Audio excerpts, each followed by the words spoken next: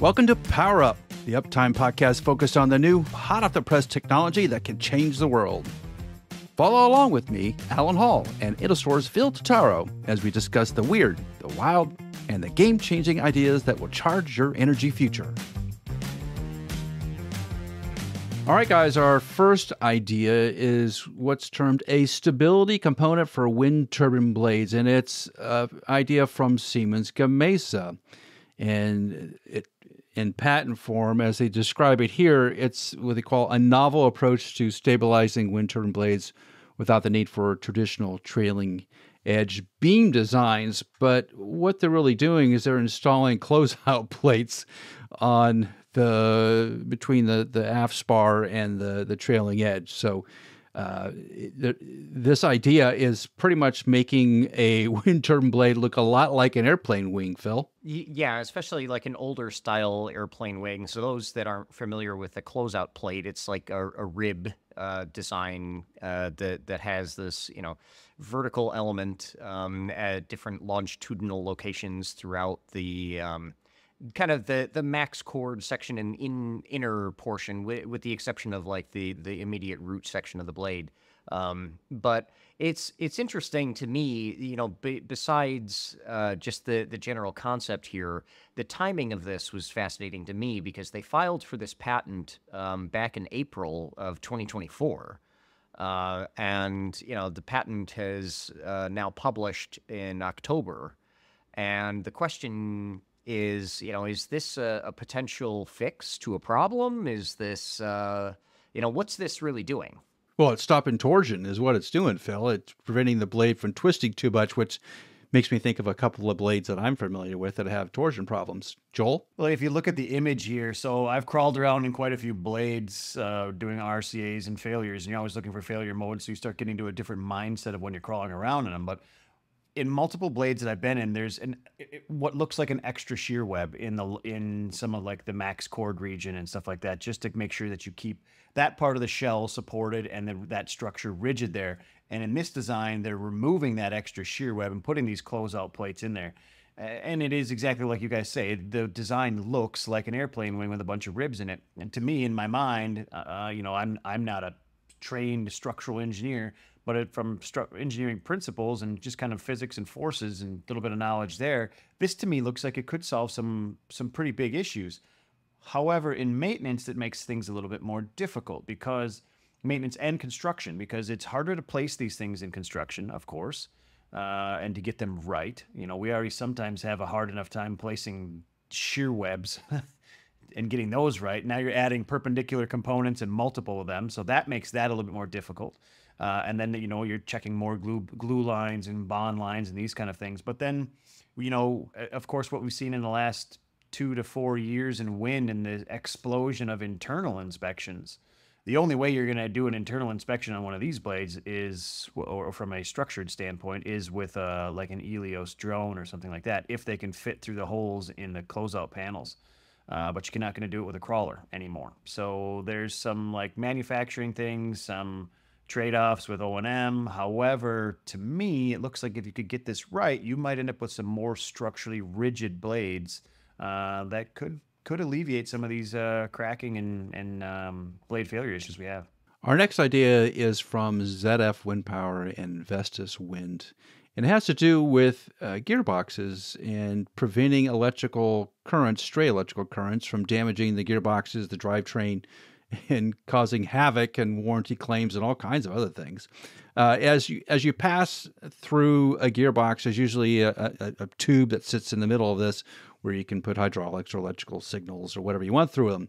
However, when you put a piece of metal in this drivetrain, it provides a pathway for stray currents to flow and thereby causing damage to the gears and the bearings. And this idea from ZF and Vestas takes that tube and makes it out of plastic. Seems like a really simple change, Phil.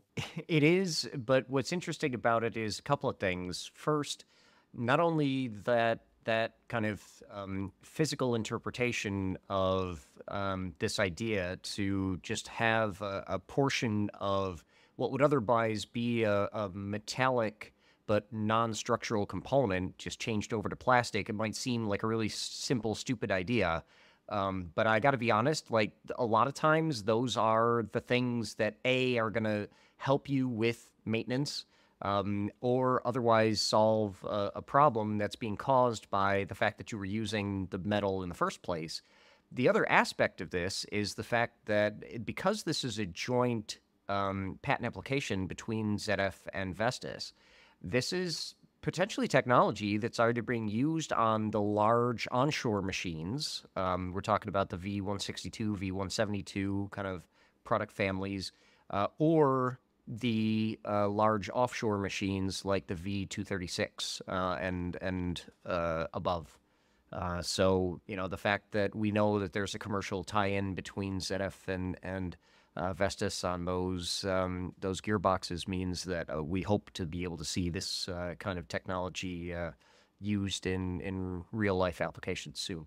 Yeah, Alan and I being part of the lightning world, and of course, Alan being an electrical engineer, we hear about a lot of problems within turbines with stray voltage, whether it's static buildup or stray voltage coming from the turbine itself, and disregard the idea of even lightning moving around. They can wreak havoc on electronics. They can throw alarms that you don't want to see. They can ruin coatings. They can do all kinds of things.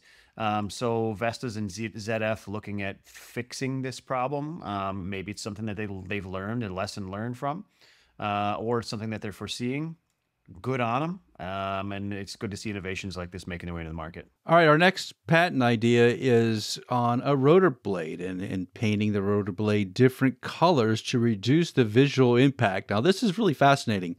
So the concept goes like this. You paint a part near the hub a lighter color, and then as you move out towards the tip, you paint that a darker color, like the color of the sky. So it's blue, or maybe even the color of the ground, green or brown, to match the landscape. So when the rotor is spinning, this color gradation creates an optical illusion that makes the overall rotor diameter appear about 10 to 20% smaller than its actual size. Now, the only thing I can compare this to, Phil, is when you walk into a home and they have two differently painted colored walls, and the shape of the room changes. It's an optical illusion of sorts. It sounds like that's what they're headed for in this painting scheme for wind turbine blades. It is. And so for those that aren't familiar, this is a patent from Enercon. This was originally filed in Germany in October 20th, 1999.